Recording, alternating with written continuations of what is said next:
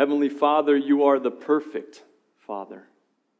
And we're so thankful for your love, your mercy, your grace, your patience, how you love us, how you guide us, how you instruct us.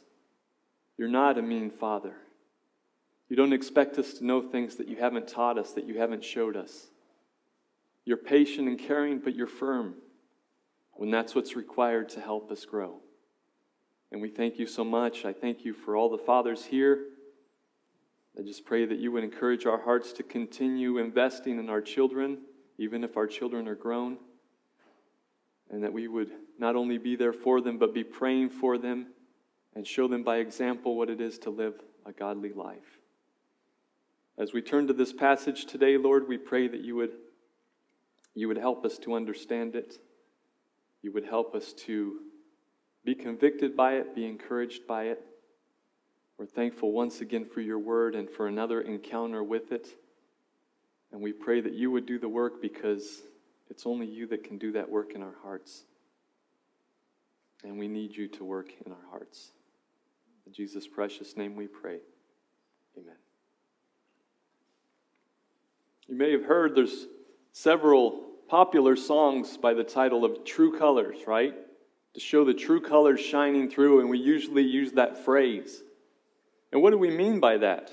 Well, when someone shows their true colors, it's that we've gotten beyond the impression that we want to give to others to what is actually inside, to what we actually think, to our true character or thoughts. And many times it takes a point of crisis to reveal what we have inside, to reveal who we truly are. And so that's when many times we see. And sometimes it can be years and years of thinking a person is one way until you really understand who they are, what they think, and that we see the true colors, truly what they are. You know, one of the worst things about this is that not only can we deceive other people, but we can deceive ourselves. We can be self-deluded so that we don't even know what's inside of us, so that we are even deceived as far as what we really think, where our heart really is. And so today in our passage in John chapter 6, we're going to see Jesus bringing his followers to a watershed moment. If you're not familiar with that phrase, a watershed is, if you can imagine, a mountain, and when it rains, the tip of the mountain divides the waters that are going to go to this river or to this river, to this valley or to that valley. And it may be that that mountain, the waters that fall that are just a few inches apart, are going to end up miles and miles away, even in different parts of the ocean. And so the watershed is that point of division that sends you one way or another way.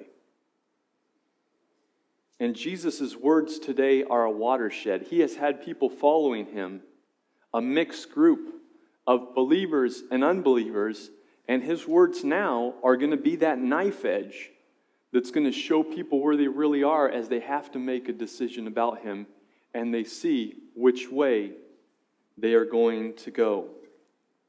He brought them to a point of really realizing if they truly believed in him. So after Jesus' discourse of being the bread of life that we've seen for several sermons now, he has talked in this discourse about him being the bread of life. That means that he is the life giver. He has talked about being from above. He has talked even to the point of saying, he has said that we need to eat his flesh and drink his blood to have life. We already talked about that before. But these types of things that Jesus was saying have brought people to a point of decision. And we have seen as he got clearer and clearer in his teaching that the people misunderstood him, they grumbled about what he was saying, and they disputed. And today we're going to see that many are going to stop following him. They are going to leave him at this point. But now, it's not the ones that initially opposed him that are grumbling and disputing.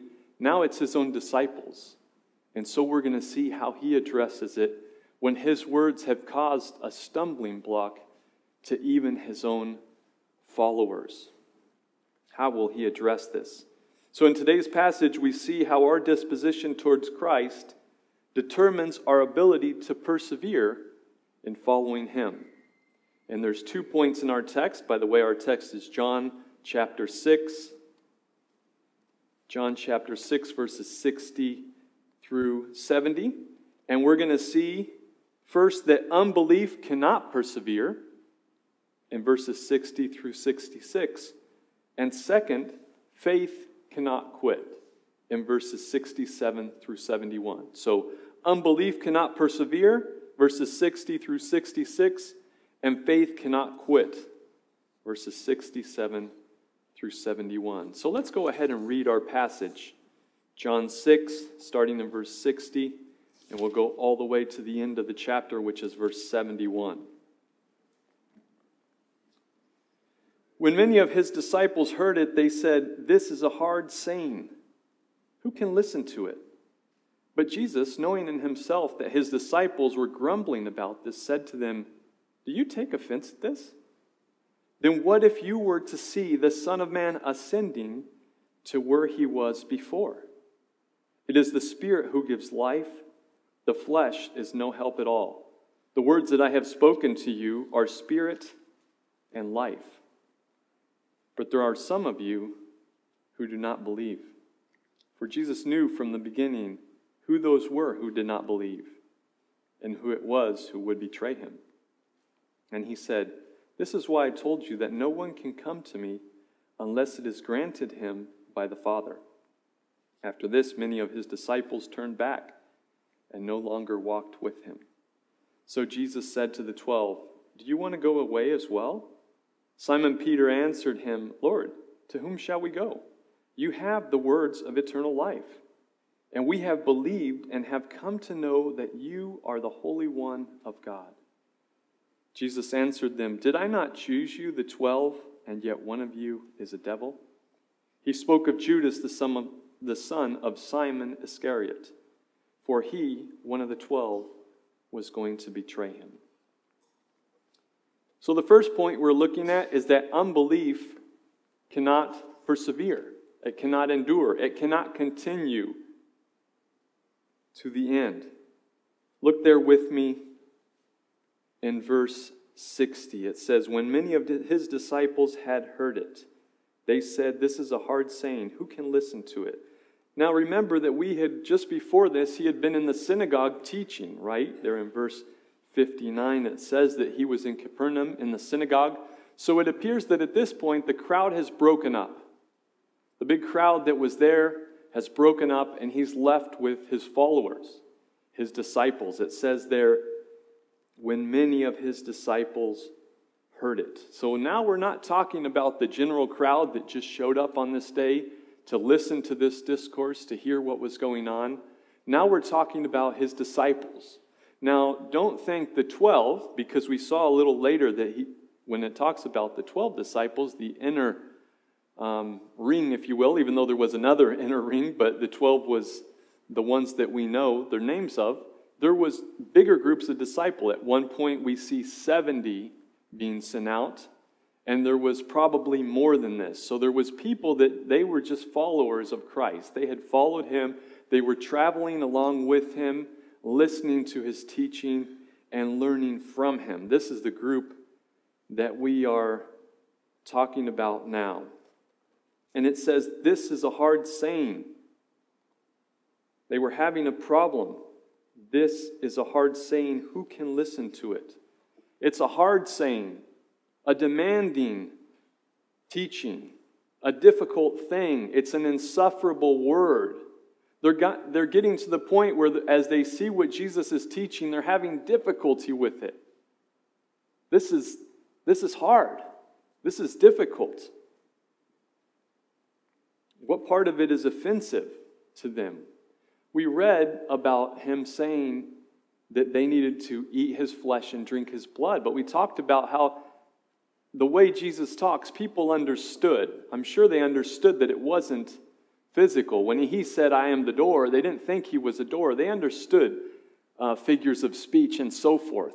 But the truth that he was teaching about himself was difficult for them. They were having trouble with it. Jesus had shown them they would have to come to him as Lord. They would have to follow and accept things beyond their understanding. Jesus is telling them things that they can't understand, and he's telling them, you need to believe my word. The only way to do that is to believe in him and just accept what he is saying. But now you're putting Jesus above your own reason, above your own ability to understand. And that's difficult. They would have to believe in his deity. He's saying things that are hard for them, that he is from above, that he is the Lord of life. We saw those terms, right? There's deity implied in that. And now, because of the things that Jesus is saying, there's going to be a social cost. Jesus has been talking to the religious leaders and is being rejected at each point. As in Jerusalem, now he's in Capernaum. And it says that he was in the synagogue, and it said the Jews were disputing among themselves, the leaders that were there. And now the things that he's saying are scandalous, to where if you aligned yourself with Christ, there was going to be a social cost. It wasn't going to be a popular thing after this to follow Christ. And they said, who can accept this? Who can submit to this? Who can obey this? How could they follow these teachings that Christ was teaching them? They see the demands that Christ is making and they shrink back. We need to think about it. I need to reconsider this. I've been following Jesus, but now after hearing what he's teaching, I need to think about this. This is hard. This is difficult. And then we see how Jesus responds here in verse 61 and 62. Once again, we have seen this several times, right? Jesus doesn't run in to clarify or to soften the message. Look what he says. But Jesus, knowing in himself that his disciples were grumbling about this, said, do you take offense at this? Then what if you were to see the Son of Man ascending to where he was before? Jesus is saying, if this offends you, well, you better really think about this, because you're going to be offended more if you continue. And some of us might think, well, why did he choose the ascension? Because you would think, well, that doesn't sound like something very offensive, that Christ would ascend back to where he came from. At first, when you read that, at least I did, I thought, wow, Jesus, that's not offensive at all. That should strengthen our faith, right? But you got to understand, the problem they had is they didn't realize that he was God. That's the thing that they couldn't accept. They were having problems accepting the fact that he came down from heaven.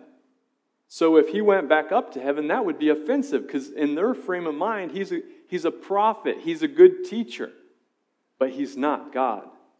So this would have been offensive to them. And the reason they're offended is he's a mere man. He's not God. And so that means the things that he is saying are blasphemous. If you don't believe that Jesus is God, and you go back and read all these things that we've been seeing in chapter 6, you have to say, oh, this is blasphemy. If he is not God, it's blasphemy. And in verse 63, Jesus explains the reason for their unbelief. He says, it is the Spirit who gives life. The flesh is no help at all. The words that I have spoken to you are spirit and life. Belief is not natural. It's not natural for us in our human nature to believe in Christ. Where he's saying the flesh here, I think what he's talking about is the human nature. He's not talking about the flesh that is the source of evil in us. He's talking to unconverted people, just the human nature, their natural disposition. And he says it helps for nothing. It's not going to help you to understand my words. Your human nature is not going to help you understand what I am telling you. In understanding the words of Christ, which are spirit-giving and life-producing. Are his words life in themselves? No, they're life when you believe in them. When you believe in Jesus, it's spirit-giving because we get the Holy Spirit to dwell within us, right? So that's what it's saying there, that these words are spirit-giving and life-producing. Believing is a work of the Spirit. The Spirit gives life. So he's saying once again, as we've seen him say before, it doesn't surprise me that you don't believe. I'm not taken aback by your unbelief or offended. I expect it, because the flesh profits nothing. But we see here that even though believing is a work of God, and we're going to see it in verse 64 and 65, we are still held accountable to believe. Verse 64 says, "But there are some of you who do not believe. For Jesus knew from the beginning who were those who did not believe and who it was who would betray him."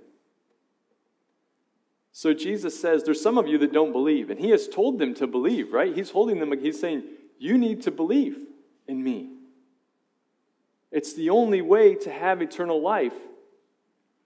And he's holding them accountable for it once again. But in 65, he says, "And he said, this is why I told you that no one can come to me unless it is granted or unless it is gifted him by the Father."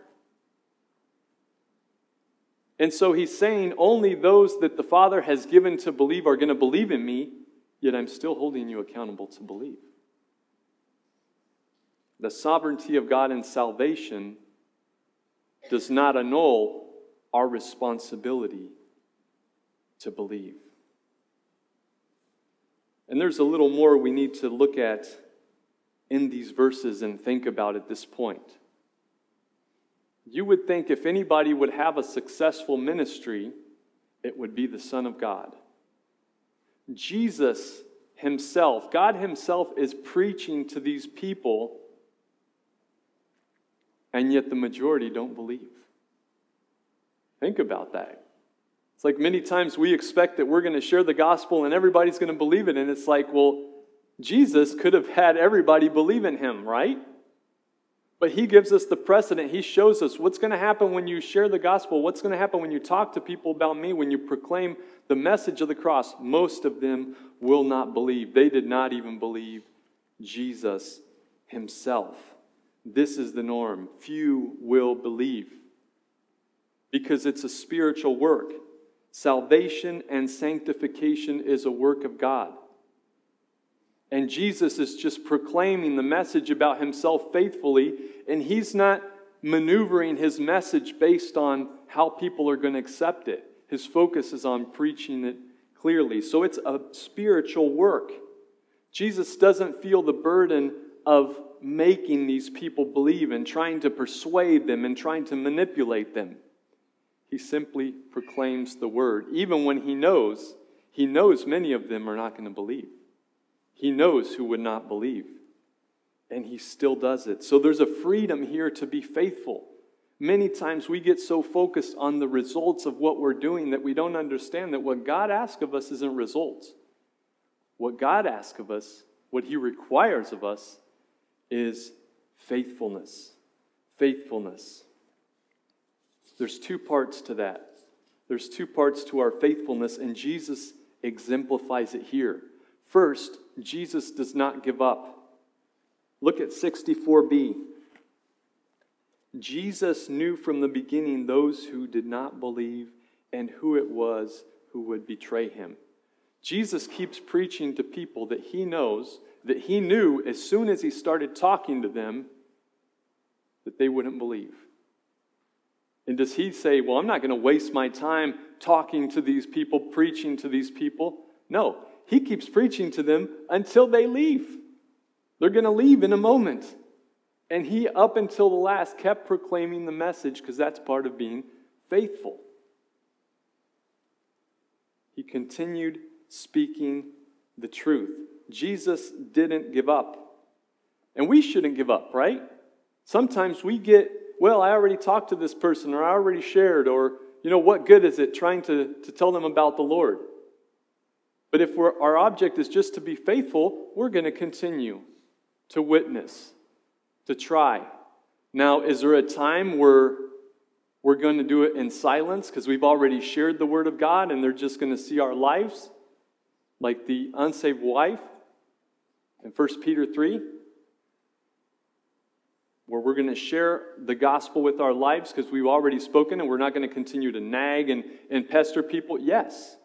But we're to continue sharing the gospel wisely and in love. Jesus not only didn't give up, he didn't give in. He didn't give in. He didn't see that, well, they don't like this message, so I'm going to soften it a little bit. I'm going to say it a different way. No. When Jesus sees that they're having trouble with his message, he doubles down. He goes even further. Oh, you think that's going to offend you? This offends you, what I told you already? Well, just wait until what's coming ahead, because you're definitely going to be offended by that. He doesn't back down. He tells them to count the cost. He's clear about the demands of the gospel. Faithfulness requires a clear and unapologetic message that's given in love. Our Lord doubles down in the face of troubled faith. Why? Because it's only in his words and in a clear message that there's hope. You see, if he waters down the message because they're offended by it, they're not going to be truly saved. They're going to be self-deluded. And so he uses this as an opportunity to give them the truth again. There's only hope in the truth presented clearly. And if they are self-deluded, he wants them to realize that, so that they realize they need to believe, because they're not in belief at the moment. So verse 66 is the result of this interaction here. Verse 66, after this, many of his disciples turned back and no longer walked with him. Here's where we see that unbelief cannot persevere. Unbelief cannot help us continue when the cost gets higher and time goes by. And really, this is a turning point to where Jesus' ministry has been getting more and more popular, and after this, it's going to dwindle down. He's going to go from being someone who people were interested in, and there'll be popularity in spurts, but it's going to change after this. It's going to change after this point. It's a watershed moment where he is taking the field, so to speak, and separating the chaff from the wheat. It's the same thing that Jesus did with the rich young ruler, if you remember that narrative of that man that came, that prince that came. What must I do to be saved? And he said, well, you need to follow the commandments, which obviously the man hadn't perfectly, but he thought he had. He was self-righteous. And then Jesus gives him a true test. Go sell everything you have and give it to the poor. The man couldn't do it. He showed him that he didn't have what it took. He had an idol in his heart. He hadn't recognized Jesus as Lord because this was something that he could not do, that Jesus was telling him to do. A watershed moment, helping people to see their unbelief. And so look at this verse closely. It says, after this, many of his disciples turned back and no longer walked with him. What is it saying? It's saying that they had left something to follow Christ. They had left their job, maybe their family, the town that they lived in. They had left something behind to follow Christ, and at this point, they turned back to what they had left. They went back to their old life. And it says that they did not follow him anymore. They did not travel with him anymore, but rather went back to their life BC, or before Christ, if you would. Those that follow Christ for wrong motives are likely at one point or another to go back to their old life. People can follow for a time and to an extent, but many times the cost is just too high and they realize and they go back. They fall away. We have different kinds of responses that we've seen here in John chapter 6. We saw those that outright reject Christ in the previous section. And now we see those who have followed for a time but go away. And if you've been in church for any amount of time, you've seen people do this. You've seen people who you thought got saved and were very active and maybe were even in the music or involved in the ministries and very zealous for the Lord. And after a time, they just left. And they just lived a life completely foreign, completely without Christ. Where you would say, I can't believe that. What happened here? And we see that in the parable of the soils, right? There's soils that the seed sprouts and grows. But the sun comes, dries it out, or the thorns choke it out. Because it wasn't true faith. It wasn't genuine conversion. So this was the first group. A group that when it came down to it was characterized by unbelief and fell away. But that's not the only group present, and we're thankful for that because we're going to see a different group here in verses 67 to 71, and where we see that faith cannot quit. Faith cannot quit.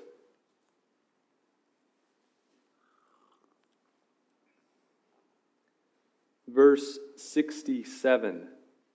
So Jesus said to the 12. Now, you've been following with us, you may not have noticed, but it hasn't mentioned the 12 yet.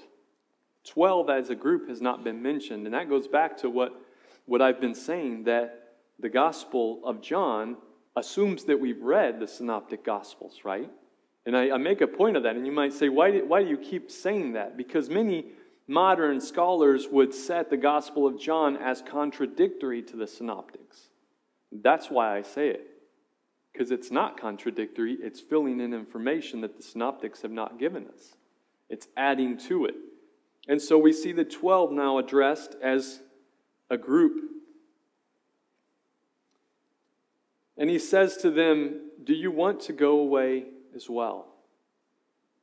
Now think of this. They were following Jesus. They've been following Jesus, some of them, since John the Baptist, since the beginning. Several years now into this ministry with Christ. They've traveled with him. They know him. They love him. And all of a sudden, things were looking pretty positive. People were following, miracles of feeding the 5,000, all these people going around with them, popularity. Imagine how they felt. They were the inner circle with Jesus, this, for the moment, celebrity. And now, Jesus has said some things that many people stop following and leave. And they're looking around and people are leaving. Can you imagine how they felt? I'm sure they were very discouraged, saying, whoa, what's happening? This isn't what we expected. We expected now to maybe go to Jerusalem now in the great coronation or something. And remember their expectations of the Messiah. And so Jesus is going to minister to them in this question, right? It's like as if we were in this church and there's just a thriving church here. All the pews are full and all of a sudden people start leaving. A bunch of people leave and we're a very small group. Imagine how that would feel. And so he ministers to them, but it's an interesting way that he does. He says, do you also want to go away? Do you want to go away too? Everybody's leaving. You guys want to go too? Now you might think Jesus asking this is maybe like, what's he trying to do? Does he want them to leave? The way that the question is phrased in the Greek implies a negative response. So he knows they don't want to leave, obviously. But he's asking them this. Why? And I think the reason he's doing it is because they're looking at all the people leaving and they're getting discouraged. And he wants to take their eyes off of that and put their eyes back on him, where their eyes should be. And it gives them a chance to express their faith. Where everybody else is with their feet showing their unbelief, he's giving them a chance with their words to express their belief in Christ. And that's what they do. That's what they do. Look at verse 68. Simon Peter answered him. And just before we look at what he says, Simon Peter is the spokesman, right? We know by his temperament, his personality, he's outspoken. He's not afraid to say what he's thinking. And he is the natural leader in the group. And so he speaks out here as a spokesman for them and says, Lord, to whom shall we go? You have the words of eternal life. Profound response that Peter gives here. And he continues in verse 69, and we have believed and have come to know that you are the Holy One of God. So there's two elements that Peter points out. You have the words of eternal life. So the words, we appreciate the words that you're giving us. And we appreciate you. We know who you are. We're right about you, whereas unbelief was wrong about Christ. That's what the whole problem with that first group was. Why they left is because they were wrong about Christ.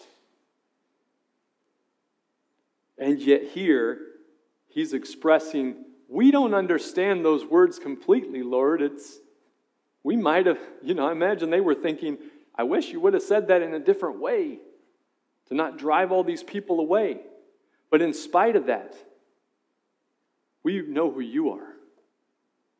And so we're not worried about not fully understanding those words because we know you've said that they are words of life and we believe that. He says, where can we go? What else can we do? What are our options, Lord? Are we going to go with the Pharisees? They don't have the words of life. Are we going to go with the Sadducees? Where else are we going to go? We have nowhere else to go. And you know what? When you're discouraged, when you're doubting sometimes, when you're having a hard time, you need to ask yourself, where else can I go? Lots of times when I feel that way, I ask myself, I think of two things. One thing is, where would I go? Who's going to give me the truth if it's not right here in the person of Christ? And secondly, I ask myself, where would I have been if it wasn't for the work of Christ in my life? Because I know that it wouldn't be a good place that I would be in my life right now had it not been for the words of life. Who else can we follow but Christ? They recognize what Jesus has been saying all along, that his words are the only way to eternal life.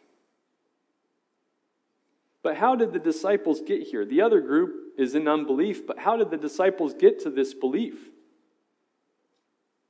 Look at verse 69. It says, we have believed. What did they believe? Well, if you look back to verse 63, it says, it is the Spirit who gives life. The flesh is no help at all. The words that I have spoken to you are spirit and life. They heard the words of Christ and they believed them. And since they believed him, go back to verse 69, and we have come to know that you are the Holy One of God. This isn't a knowing like just a factual knowing. He says, you spoke these words, we believed them, we believed in you, and now we have come to know, our eyes have been opened, and we know for certain, experientially, that you are the Messiah, that you are the Son of God. Psalm 34:8 says, oh, taste and see that the Lord had good. They had ate and tasted. They had tasted and seen that the Lord was good, and they weren't going to be dissuaded. Genuine faith cannot ultimately fail. And you might say, well, hold on. I know that in a few chapters later, Peter's going to deny Christ, and all the other ones are going to be scattered and desert Christ. You might say, so you're saying that true faith doesn't fail, but they do fail eventually. But notice that I said does not ultimately fail. Because we can all backslide, can't we? And even though the disciples failed, did they not all come back and serve Christ to the point of even giving their lives for him? They did. There's a difference between backsliding and deserting. Because if you have truly believed Though you may backslide for a time, the Lord is not going to leave you there. He's going to bring you back one way or another, and many times that involves discipline. But He won't let you continue living in that way. Finally, we have verses 70 and 71, which are a little bit off tone from what we've been seeing, and we'll have to connect that in a second.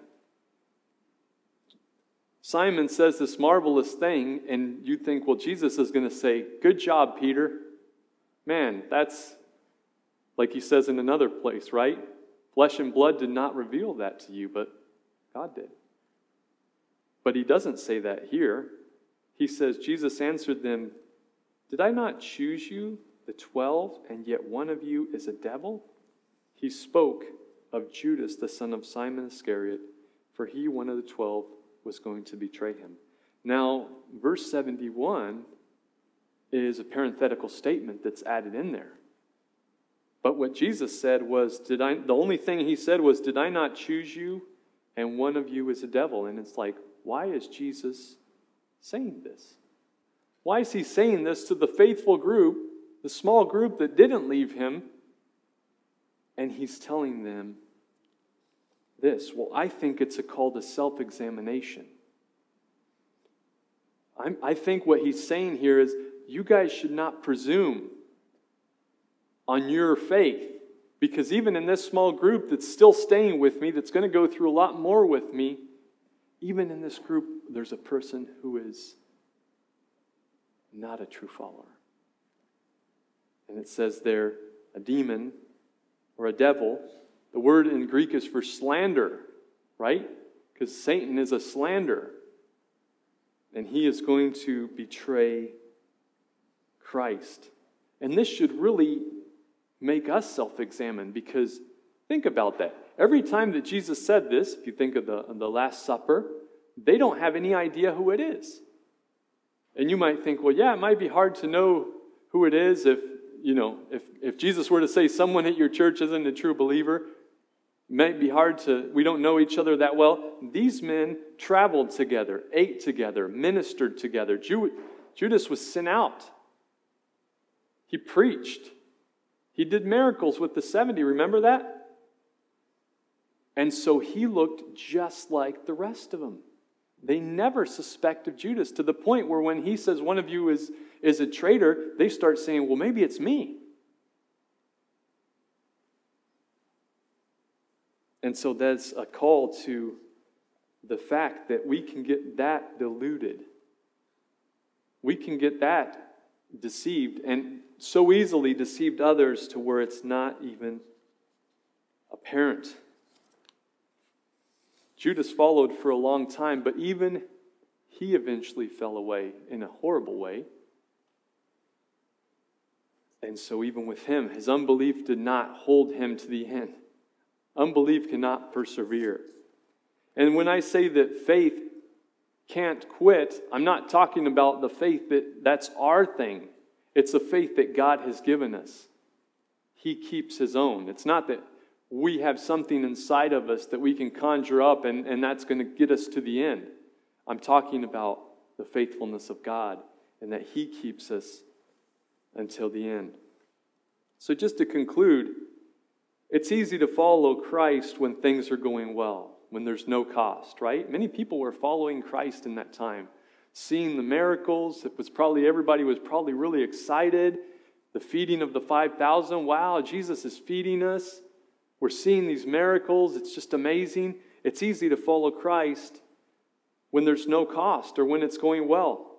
But what if today coming to church might have cost you your career, or might have cost you your financial stability? Or maybe, because this is happening in countries today, that going to church, meeting with other believers could cost them their life, where there's a real cost. Would you still identify as a Christian and follow Christ if that were the case? You know, the churches in persecuted countries are much smaller. Because if you're gonna do this, you have to be ready to face that cost. And therefore, those that there are truly committed. But where would you be if that was the cost? And I don't know, maybe you have had a cost to following Christ in your life, and I'm not trying to disrespect that. But we do live in a time where it's fairly easy to identify as a Christian. It's getting harder and harder, or to come to church and be part of this. Maybe you recognize your unbelief and wonder what you can do. Maybe you've been listening and say, well, I want to believe, but you just said that belief is a gift of God, so how can I believe? How can I believe? Well, you can believe. You just believe. You do it. And you ask the Lord, like the man who had the son that was falling into fits, he says, Lord, I believe. Help my unbelief. Help my unbelief. You cry out to God to give you belief. And He is more than willing to answer that prayer. And maybe you have heard the call of Jesus today as we read this, where He's saying, one of you is going to betray me. And you've said, well, I don't have security in my salvation. I don't have that sense of security that I'm one of His. What can I do? There's something that we can all do when we feel that. Superficial Christianity is a breeding ground for self-delusion. And really, when we're not walking at the pace that God wants us, when we're not following Christ as we should, one of the blessings that we're going to lose is a sense of security of our salvation. There's no security when you're backsliding. There's no security when you're lukewarm, when you're cold. So the remedy is to follow Christ. Follow Christ. Follow Christ to the extent that it costs you something, and then see what happens.